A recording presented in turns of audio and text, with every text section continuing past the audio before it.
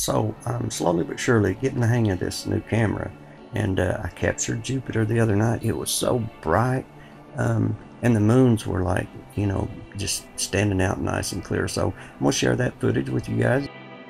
And at the 7-minute 45-second mark, I'm going to address an issue regarding the last video, because it seems I may have ruffled some feathers with that, you know.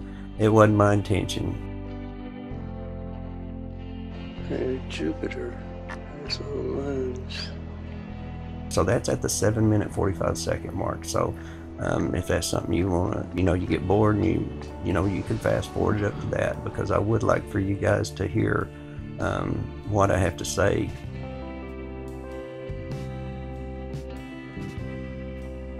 Yeah, I got some star footage at the end here. When I was growing up, stars didn't do anything but twinkle, you know, and not all of them twinkle, but you know what I mean. So the stars, it was so mind-blowing. Not only me, I mean, I thought it was a UFO the first time I realized this was happening.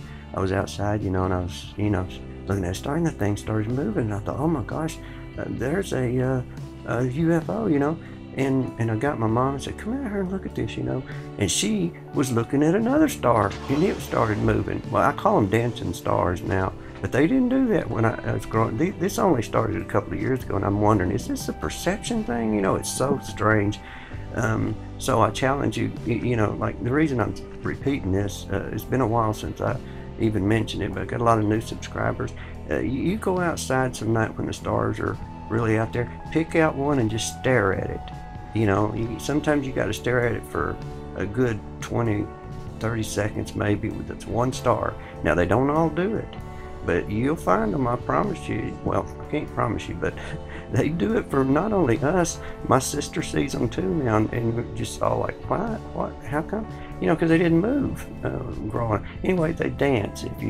If one don't, move to another star and give it a try, and you will see that this stars move now. It was just weird. It blew my mind whenever I first seen it, because I thought I was looking at a UFO, and it was nothing but a star dancing around up there. But anyhow, it's the moon. It's, you know, it's a freaky deaky moon. There's that moon arch. Now, this moon arch, that's another thing I wanted to address. This moon arch, I realized that this is a crater and this is a shadow trick, you know, because I had one comments I found it so funny sometimes. One comment, guy said, you know, that's not really an arch up there. I'm like, yeah, okay. I didn't say it, you know, it's in the title, right? Moon arch, in that one video that went viral. I think it's got over 200,000 views on it now. I think what happens sometimes is some folks will just read the title and then just make a beeline to the comments, you know, or they don't watch the video, you know, far enough into it to where people are discussing whatever the issue might be.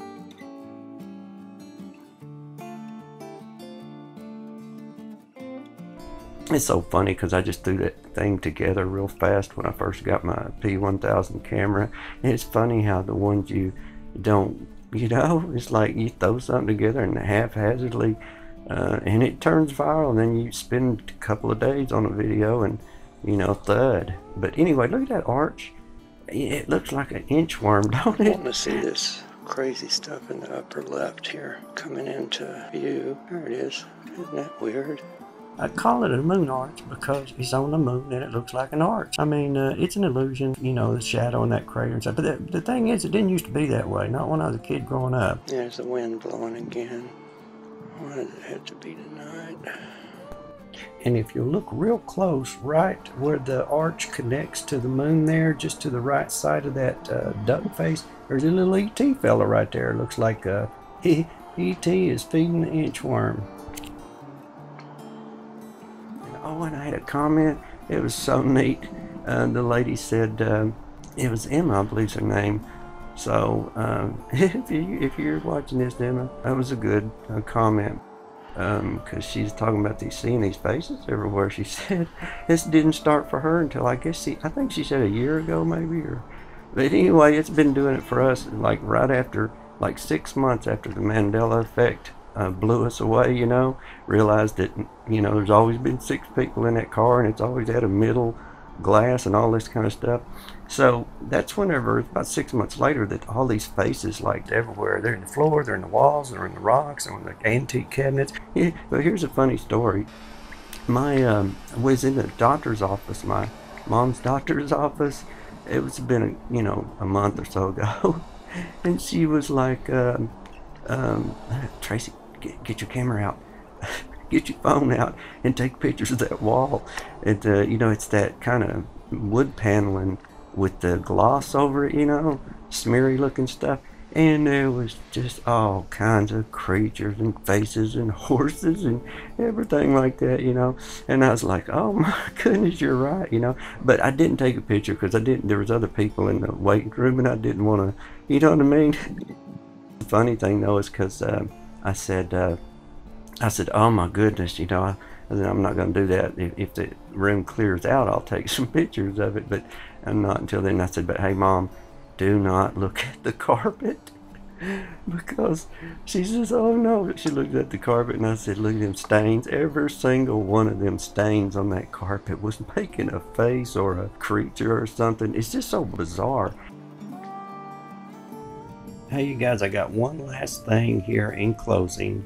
I want to clear up. So I may have ruffled a few feathers on that last video, but to be clear, I was only talking about one channel and one channel only. You guys that have been with me for a while, I believe you know who it was I was referring to.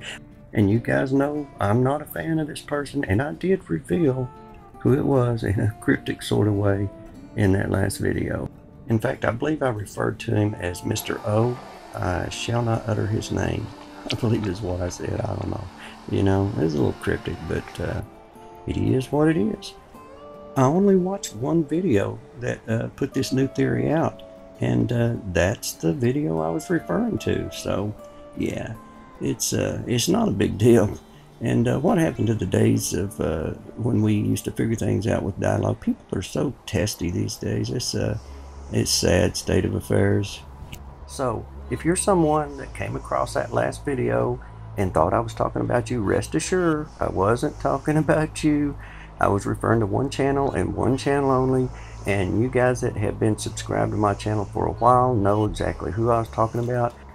Last I checked, we still have free will, and we have a right to our own opinions.